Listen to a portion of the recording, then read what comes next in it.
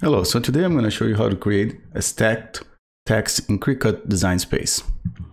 So first, we're going to click on the text button, and I'm going to just call it a stacked.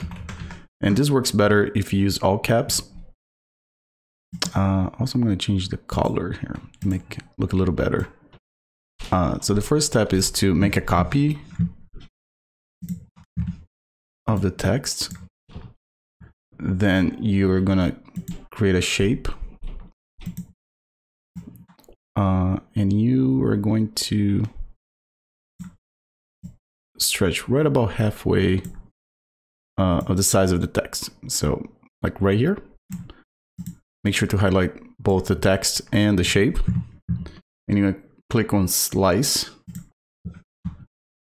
Then you can delete this part and this one, and then this one we're going to move it up here, and this one we're going to move it down here. And if you want to create a more complete design, we're going to make another copy,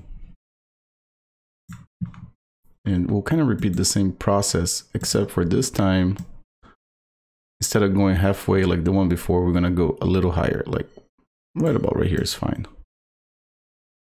So same process, highlight both text and shape, click on slice, and you can delete this and this. We're going to move this part of the text up here. And then I'm just going to use the same text again, so I don't have to make another copy. And this is kind of big. Just highlight this way and slice it. You can just delete this and this. Also, we don't need this part. We're just going to put it right here. And then just make sure everything looks fine. We highlight the whole, all the text we just made, and center horizontally.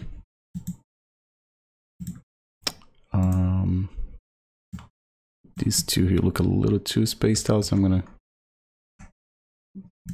there you go.